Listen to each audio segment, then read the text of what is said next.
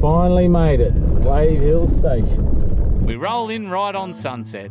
A beer at the station bar will go down well. So we're here at the Wave Hill Rec Club, because apparently this is the place to be at night.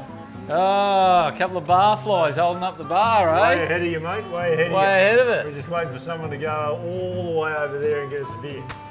All right. Great Northern, please, bud. All right. There we go. One for you, mate. One for you. We'll get a bit of a tab going. So one, hang on. 1, 2, 3, G, N. A for A. Done. Cheers. Cheers. Cheers, mate. Here's to a dusty track. Track from hell. Track from hell. Well, so apparently in the morning, we've got to meet Gordon. Gordon is the grandson of the original tracker.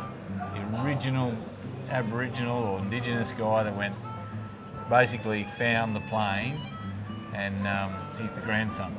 Pretty cool, huh?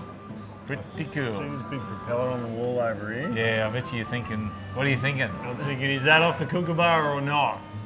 That propeller there? No, that's off a big, like a bomber. Did you want to know the story behind it? Absolutely. All right, so apparently it was a DH-9 Air Force plane, and it was out searching for the Kookaburra. So it's not the Kookaburra's propeller. No, I reckon it was a bit big for that. Yeah, no, you put that on the Kookaburra, I think it would fall over, like fall forward. It was out searching for the Kookaburra, and it landed here at Wave Hill. See, here's the thing: the Kookaburra was on its way to Wave Hill, right? But they had engine trouble.